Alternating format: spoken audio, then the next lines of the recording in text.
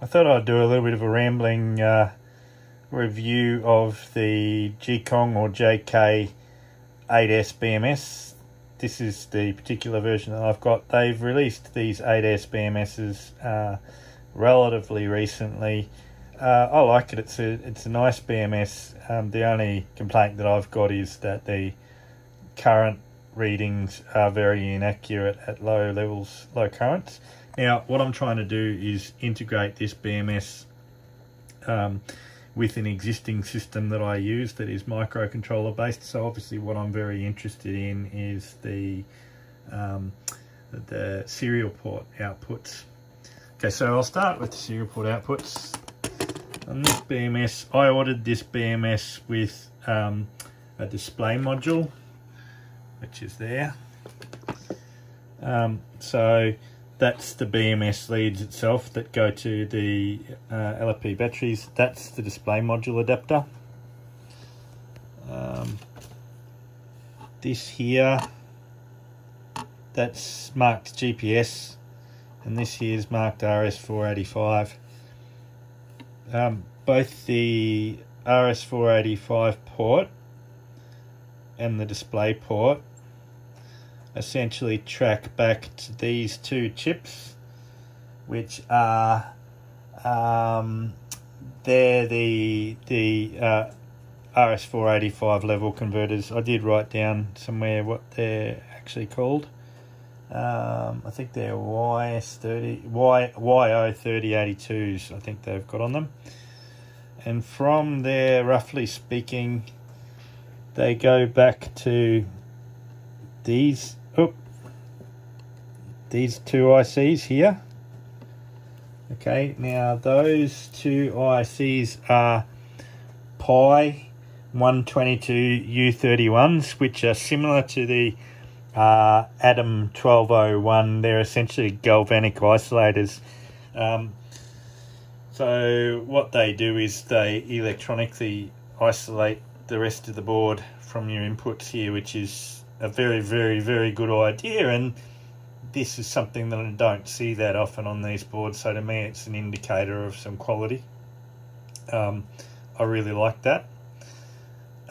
From there, obviously they go back to the ports. This is the main ARM microcontroller here, okay, which is an MM32F103, I believe. Then you've got the buzzer there, you've got the supercapacitors here.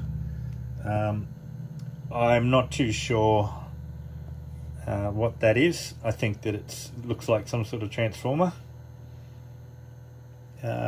Bavarian Super Guy, who has a little bit of a review of a similar board, but it's in Bavarian German, which even if you know a little bit of German is hard to understand, but he talks about these MOSFETs. I think he's not particularly impressed with the type of MOSFETs used, and he's really not impressed with these wires between the MOSFETs. He believes that they should be part of the board. I don't know. I don't really understand the build of the board, but ultimately they had to have a bit more high current carrying capacity. I guess that's what they're left with. Now, for some reason, I can't get any output whatsoever out of this second isolator. You can see I've chorried it up here because I've been directly soldering wires and serial port wires to it. With my oscilloscope, I can't get any output out of that at all.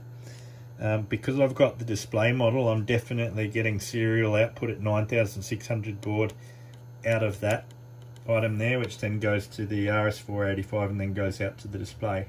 But that's useless to me because it doesn't actually accept any commands.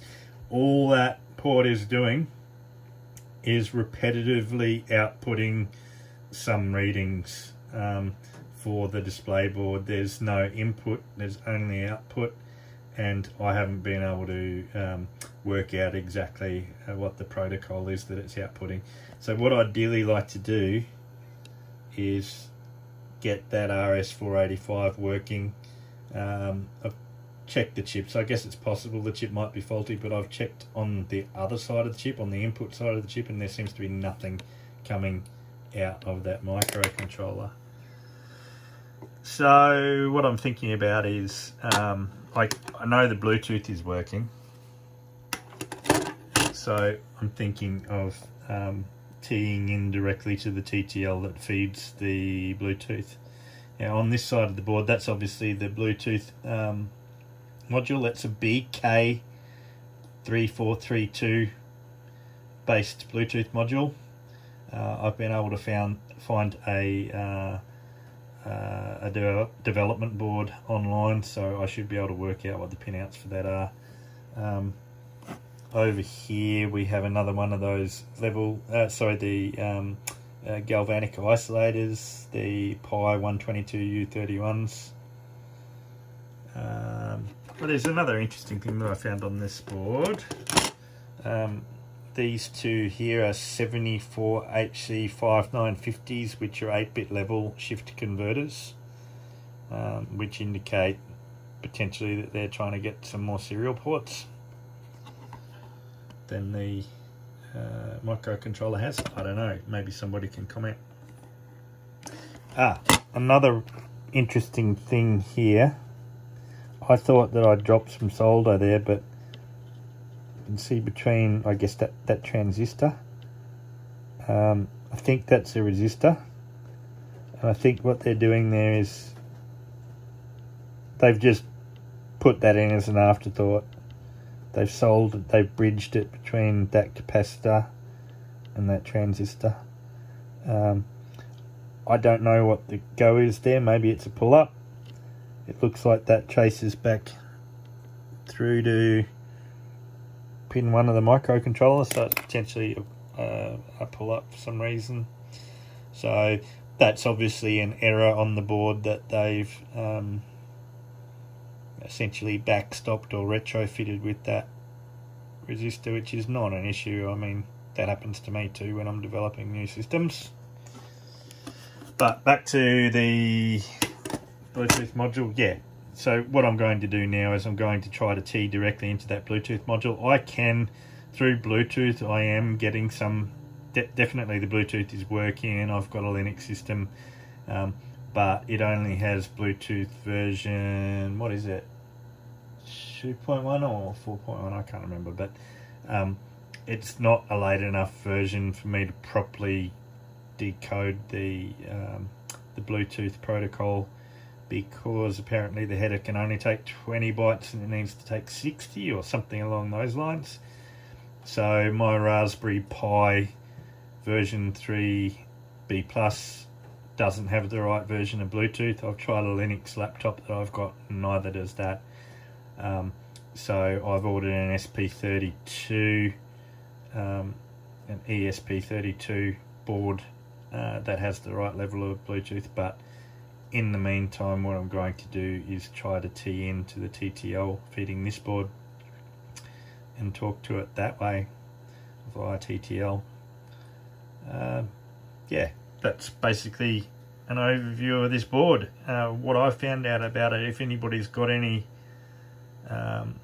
further information, I'd be interested. Oh yeah, these little resistors here, they'll be the measurement resistors, so they'll be the shunt resistors on the high side. So they're what measures your current essentially for the board. So there you go. I hope that is of some use to someone. Cheers.